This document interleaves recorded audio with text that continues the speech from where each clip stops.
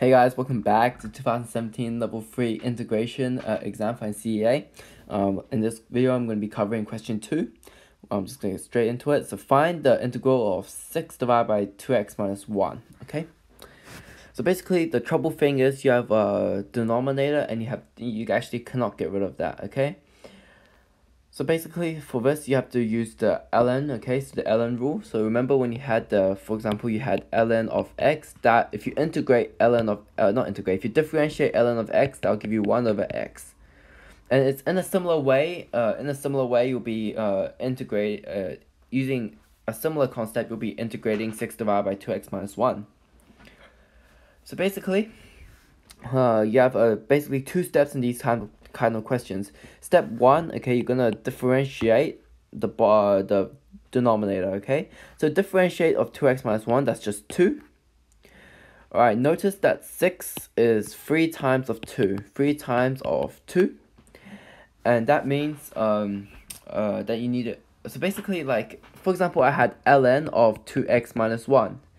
So if you want to differentiate this, okay, so that just becomes 1 over 2x minus 1 multiplied by the differentiation of the inner function, which is 2x minus 1. So the differentiation of 2x minus 1, and that's 2.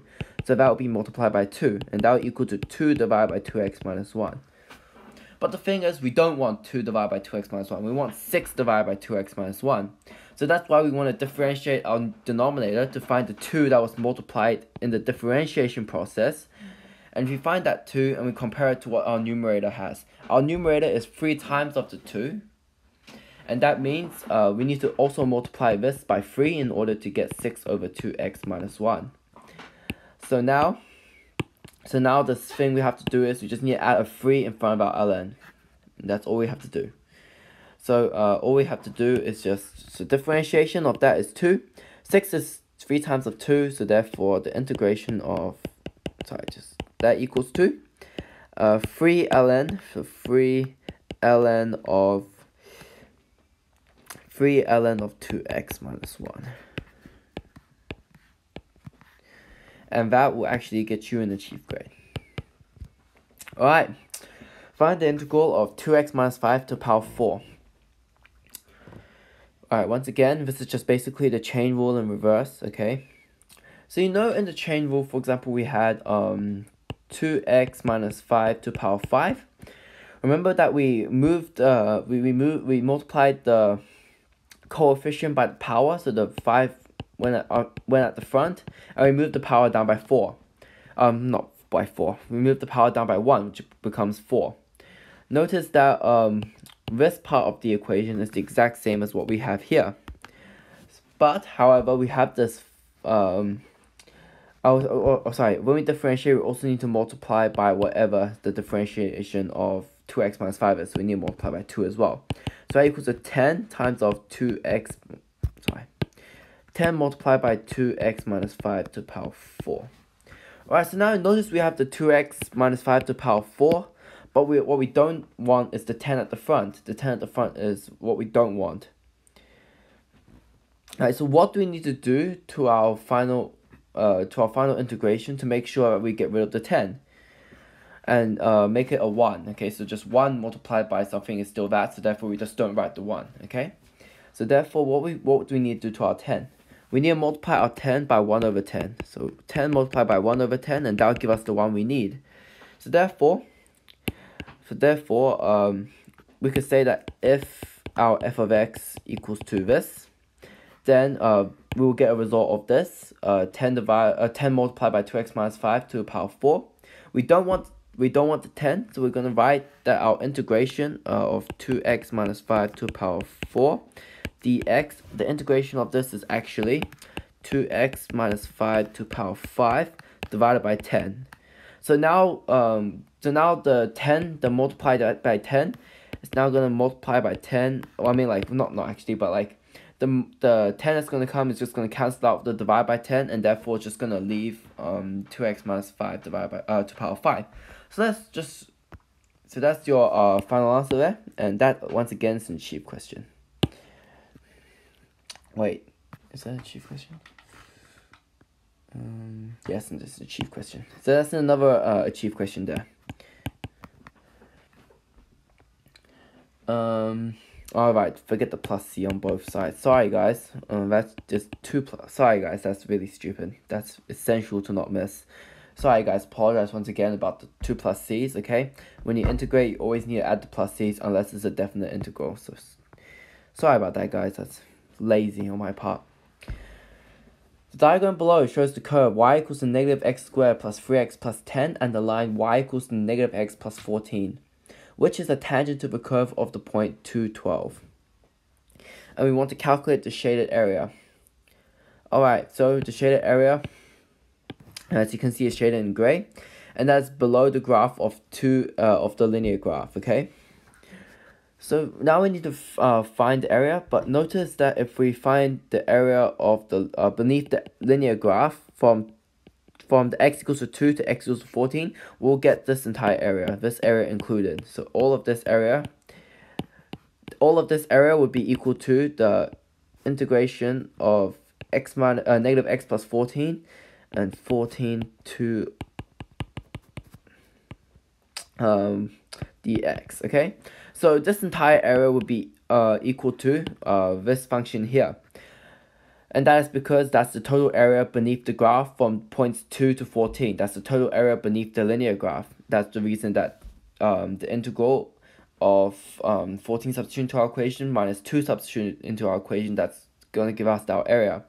But notice that we don't want the y area, okay? This what I'm talking about, this area here, we don't want that y area. So, sorry, I'm going to leave that. Sorry, we should leave this line here. So, notice we have a parabola, okay? And once again, this point is 2 where they're both touching, okay? That's the important thing, is the tangent of the curve, they're both touching at that point. Notice that if we remove the area from 2 to 5 of the parabola, so the area, this part of the area, that's 2 to 5 on the x-axis, and that's below the parabola.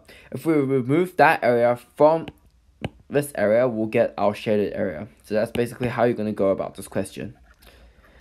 So basically, this function minus the integral of so 5 and 2 of negative x squared plus 3x plus 10.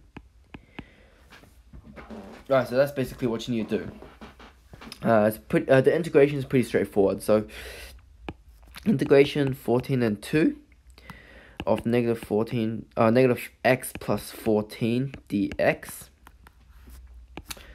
minus integral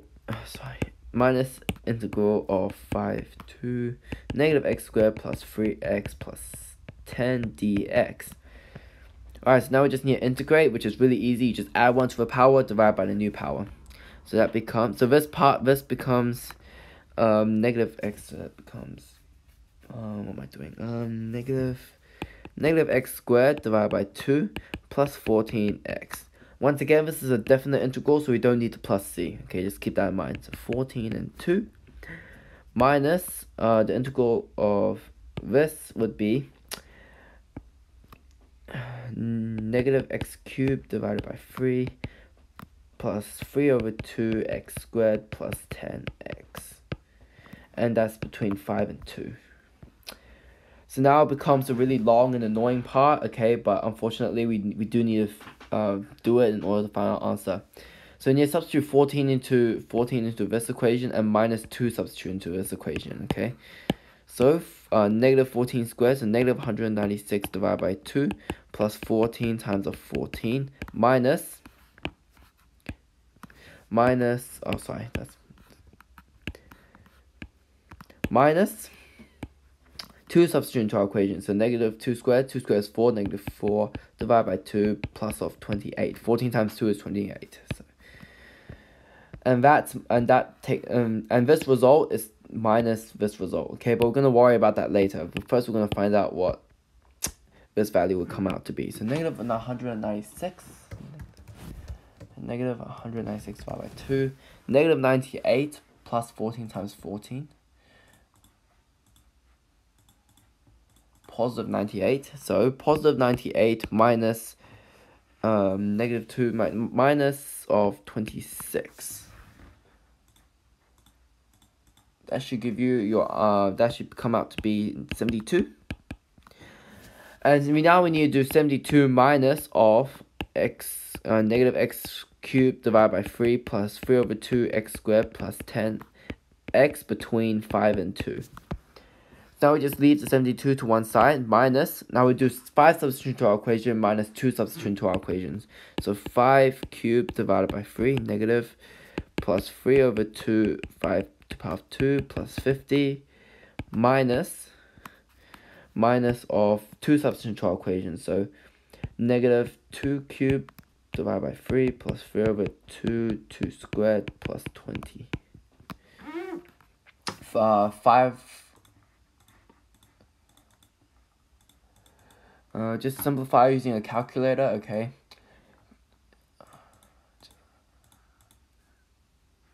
Sorry. Negative.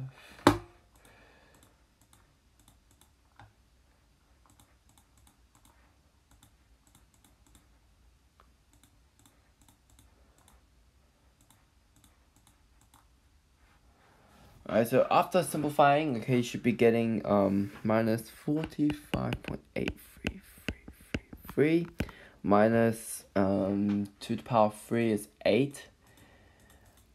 Negative 8 divided by 3 plus 1.5 times 4 plus 20 minus 23.33333. So now it's just really simplifying what we have. Sorry about this, it's really a slow process. Now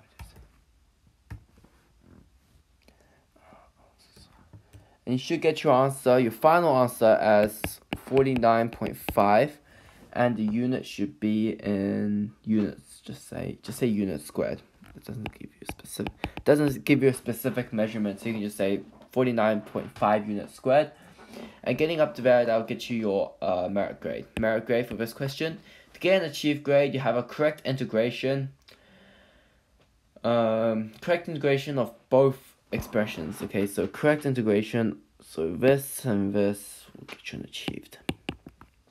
Alright, next question. Part the graph of y equals to sine 3x cos 2x is shown below. Find the area enclosed between the curve y equals to sine 3x cos 2x and the lines y equals to 0, x equals 0, and x equals to pi over 4. Alright, so once again, it wants us to find the area, this area here. So between 0 and pi divided by 4. They want us to find that area. So once again, we need to integrate to find our area function. But notice we have sine 3x and cos 2x, and we can't actually immediately integrate that. You need to go back to your formula sheet, and you need to find a product rule that has sine of something multiplied by cos of something.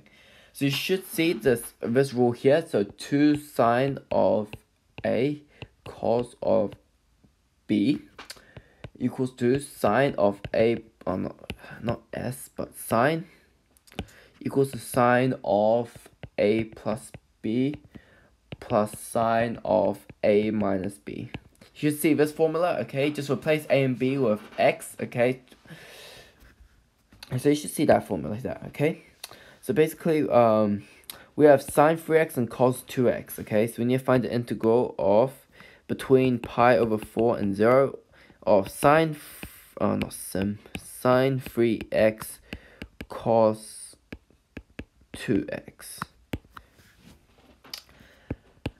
Okay, so basically, we notice that sine A cos B equals to sine of A plus B plus sine of A minus B divided by 2, okay?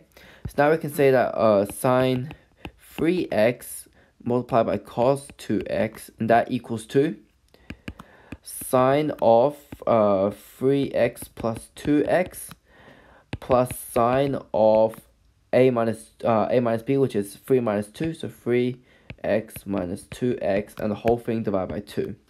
So now you should see that this actually simplifies to sine of 5x plus sine of x, okay? And divided by 2. And further simplifying this, we'll get that equals to half of sine 5x plus half of sine x. And now we can actually integrate really easily, okay? So now we can say the integral of between pi divided by 4 and 0, of 1/2 sine 5x plus 1/2 of sine x dx. So now we're just gonna apply really the rules I was talking about earlier, where you need to find the differentiation of the inner function and then divide by that differentiation, okay? So basically, sine, go back to your formula sheet. So sine, negative sine will become cos. So you can just put the negative on the other side. So sine will become negative cos, okay? So 1/2, so that becomes 1/10 negative cos of 5x plus the sine of x is just sine of x, so it becomes 1/2 negative cos of x. And that's our area function, okay? So between pi divided by 4 and 0. Now we can simplify this. We can say negative 1/10 cos of 5x plus negative 1/, so minus, basically plus and minus, so minus 1/2 of cos of x, and that's between pi divided by 4 and 0. Now we just need to substitute and find the difference. So 1/10 cos of 5 pi over 4 minus 1/2 cos of pi over 4. And well, we need to minus that from 0 substitution to our formula. So negative 1/10 cos of 0 minus 1/2 cos of 0. And it's quite a lot of simplifying, okay? You need to plug into your calculator. And to save us time, I'm not gonna do it myself, okay? But you should get your final answer. Just let me check it out here. So you should get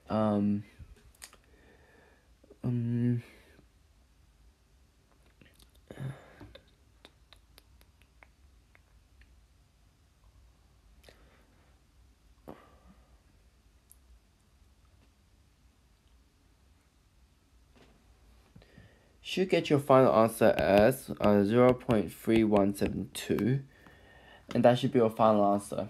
And it tells you to find the area, so you can just say units squared. That's your answer. And that's a mirror question there. We'll get you a correct mirror question. And to get an achieve, you have a correct integration. So correct integration I'm talking about is this part here. It's an achieved. Alright, moving along. The acceleration of an object is modeled by the function a of t equals to 20 ln of t divided by t, where a is the acceleration of the object in meters per second, t is the time in seconds since the start of the object's motion. The object was moving with a velocity of 12 meters per second when t equals to 4. Find the velocity of the object after 10 seconds. Once again, it's our kinematics. We have a of t, we need to find v of t. We need to integrate in order to do so. As you notice, you have ln of t. So you notice that's actually really hard to integrate straight away. So what I'm going to use here is I'm going to use integration by substitution. So I'm going to get rid of something in my equation and replace it with a letter. The letter is usually u. Usually just use u because u is the common letter that is used for this situation. So I'm going to say that since ln of t is something that is really annoying and really difficult to integrate straight away, we're going to say that ln of t equals to u, okay? And we can say therefore our a of t equals to 20u divided by t. Now, okay, so now we have this t and u. Since we have both t, so a of t, we have both u and t, and we need to get rid of the t and replace it with a u in order to integrate. So now what integration looks like right now is integration of 20u divided by t dt. Alright, so the two things we need to change is we need to get rid of this dt and replace it with du, because we can't integrate with dt, because we want to integrate in terms of u, okay? And we also want to get rid of this t and replace it with a u. So that's two things we need to do. So how are we gonna do this? Okay, we're going to use this equation in order to find Sorry, we're going to use this equation to find t in terms of u and du over dt, okay? So du over dt, okay, that's the differentiation of this here. That equals to 1 over t. Now we want to get rid of the dt and replace it with du. So we want to do du equals to something. So du equals to 1 over t multiplied by dt. That's what our du equals to. But we need to find what our dt equals. Actually, the better way to do this actually is just use cross multiplication. So cross multiply like this is actually better. Sorry about that. You should cross multiply is actually easier. So dt equals to dut. And now we can actually get rid of the dt and replace it with du. So now our integration will look like 20u divided by t multiplied by dut. So now it'll just become 20ut divided by t. Notice that the good thing is that our two t's will cancel out, so we actually don't need to find what our t equals to. We could have found what our t equals to. Our t would have been e to the power of u, okay? That's what our t would have been, but because the two t's cancel out, we actually don't need to do that anymore. So therefore, we can just do integral of 20u du. And that's really straightforward. Easy integration. You add 1 to a power and you divide by the new power. So integration 20u squared divided by 2. That equals to that. So that equals to 10u squared plus c. Don't forget the plus c. So that's our integration, okay? But right now, okay, u is once again we don't want u. We finished our integration, so now we want to get rid of the u. We replace it back with ln of t. So now we can say 10 of ln of t squared. U is ln of t, so ln of t squared plus c, and that equals to our v of t. So now we need to find what our c value is, and that we can use when the velocity was 12, the time was 4. So v of t equals to 12 and t equals to 4. Once again, it's just a matter of using your calculator. Okay, so ln of 4, square the result and multiply that by 10. And you should get your c value should be equal to, c value should give you c should be equal to negative 7.218. So now you have your complete equation. So that's 10 times of ln of t squared minus 7.218. Okay, you're not quite done. You need to find what the velocity was at 10 seconds. So you just substitute t equals to 10. So that equals to 10 times of ln of 10 squared minus 7.218. Once again, it's just a matter of using your calculator. Okay, so make sure you don't make any silly mistakes. So if you're not confident to do it in one line, you don't have to. You just need to make sure that your brackets are in the right place. Because if one bracket is missing, that could cost you your entire grade, okay? So it's important, it's really important to keep in mind that it's important to remember where to put your brackets. So you should get your final answer as v of 10 should give you your answer as 45.8 meters per second. And that is your final answer there. And getting your correct answer as 45.8 meters per second, that will give you the excellence grade. To get a merit grade, you're looking at a correct integration only. So correct integration should looking at v of t. Sorry, that should be with the c value. So v of t equals to 10 ln of t squared minus 7.218. That should get you a merit grade. Yeah, the marking's a bit weird. I don't know why. You basically did all the hard work already to get to the v of t equation. So basically, there's not going to be many people getting merit in this question. So it's either you get nothing or you get excellence, basically. Alright, I'm done. Alright, thank you for watching this video. I'll be sure to post part 3 soon. Anyway, thank you for watching, and I hope to see you all in the next one. Thank you. Bye.